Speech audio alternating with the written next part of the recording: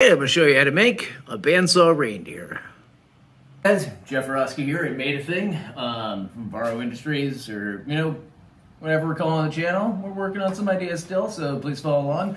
I know it is almost June 1st, which means it's summertime. But today, because we're finally putting away all of our final Christmas decorations, because it took us till now, it's been a busy year. So while we're doing so, I thought to make a quick video. How to make a bandsaw reindeer. What are these things? Very simple, very straightforward, and very cool to give out as gifts. They sell really easily, especially if you make them from reclaimed wood or give them unique colors and stuff like that. Very simple product. So today we're going to do a bandsaw reindeer in the middle of summer. Or late spring, early summer. That thing. Alright, so first things first, we need to make a template. Now you can go online and Google bandsaw reindeer, and you'll find hundreds of templates out there. I already have made one before, so I'm going to make my own template through the most America notebook holder that you've ever seen. This used to be my dad's. He got it in like the 60s. Thing's fantastic. It's got a panther in it, and it's just, look at that. It's just ridiculously awesome. So for sentimental reasons, I keep it around. This is my father's. So now, all I'm going to do is take my reindeer that I already have, and I'm going to outline it. Like I said, you can go online and get templates for these things anywhere. It's a very common pattern to do on the bandsaw, and they sell really easy at shows and stuff like that. So that's it. That's our pattern. It's not pretty, but doesn't need to be. Alright, so now that I have that basic shape, I'm just going to do a quick cutout of this with an X-Acto knife just to make it a little bit smaller.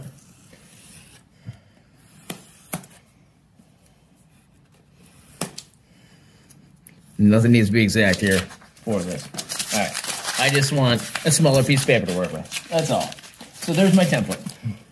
And now I just need to choose a piece of wood for my template. These are far too thin. What do we got here? You know what? Let's use a piece of pallet wood. Bring it back around here. Ignore this, that's another project. There we go. There we go. Fits almost perfectly, in fact. I'll just keep it like that. What I'm going to do, however, just take this over the chop saw and cut it down to size. So you can actually see it. Here it is. I'm going to take it over to the chop saw and cut it down to size. There we go. Just get this lined up over here. That's actually where I want the top of the ears to be, so perfect.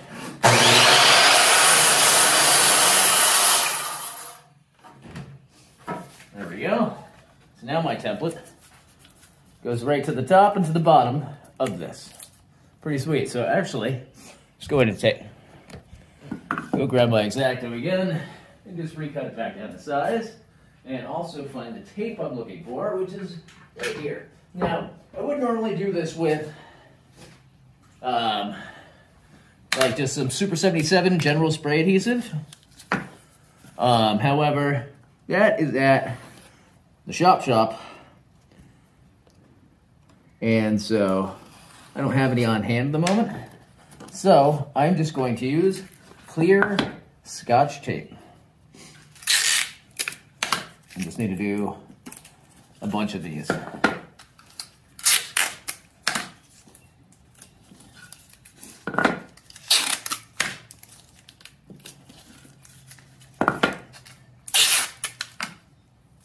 Yeah, it doesn't need to be pretty, doesn't need to be perfect.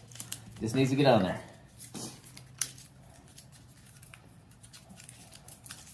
It sticks your finger as well.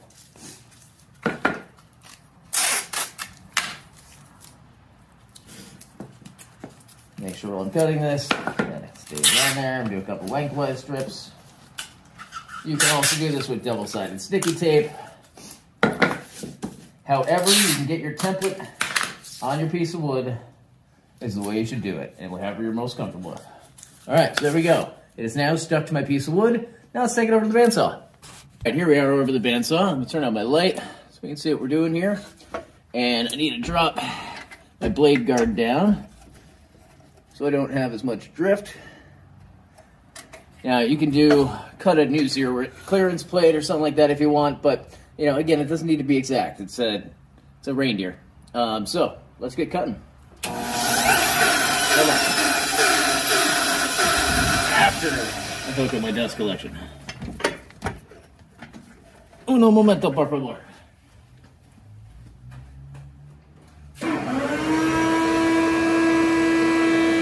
You guys even see that on there? Not too washed out.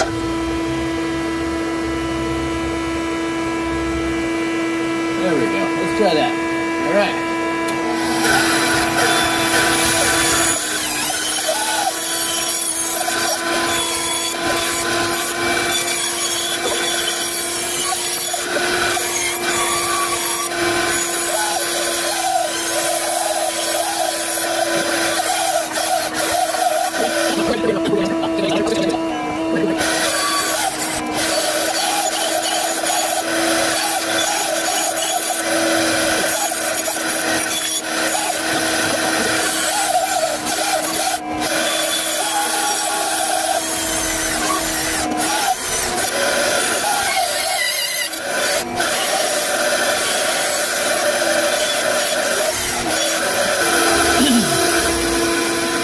We've got that god-awful sound done now. I'm going to take my exhaust, or my air here, and hook it up to my spindle sander. So this is what we got. We got a head with some weird stuff going on. I got some split wood back here that I need to reaffix later. So that's fun. And then I need to clean that up there. So for that, I'm going to make use of my spindle sander, but let me change up the thing first. All right, now I've got the spindle sander, and fire it up.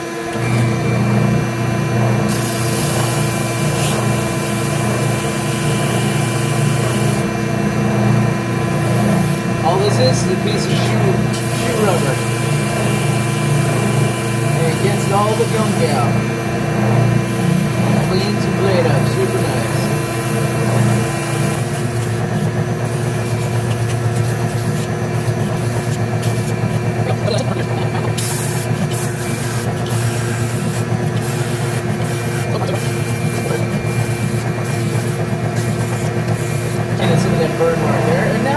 Take this along the edge, and you have to hold this really tight or else it's gonna want to throw it.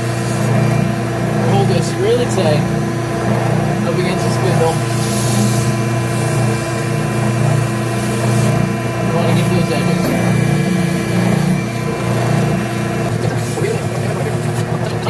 Yeah.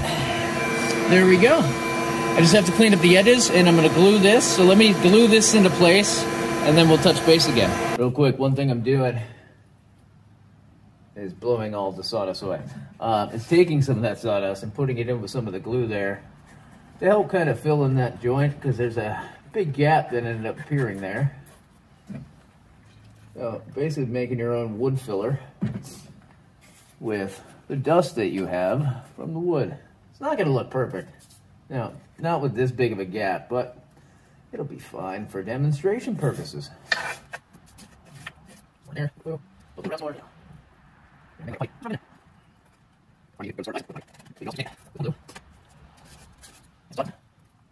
Hold on.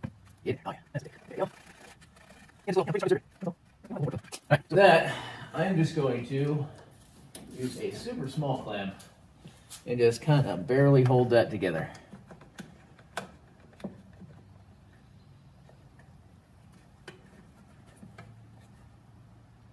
There we go. And that's that. So let's leave that sit, and then we'll come back when it's dry. And welcome back, folks. It's been, I don't know, an hour-ish maybe? So anyways, coming back to our Bandsaw Reindeer here. The glue has mostly set. I'm going to let it cure a little bit more. But here you go. See, this is the joint we cleaned up here. It's not pretty. It looks ugly. But again, it's just a piece of pallet wood. And I was doing this just to show a quick demo of how easy it is to make one of these things. And all this thing needs is a quick little sand Get off all the nasties around the edges there.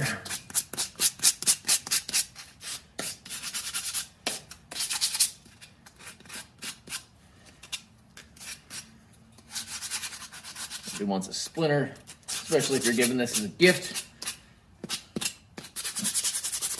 But yeah, there you go. Super quick bandsaw reindeer. This video is about 10 minutes, but most of it's me talking. These are super easy to make. And as I mentioned, I had a larger blade on my bandsaw over here. So the corners were a little bit tougher to get to, which I could remedy with my spindle sander here. Not a problem.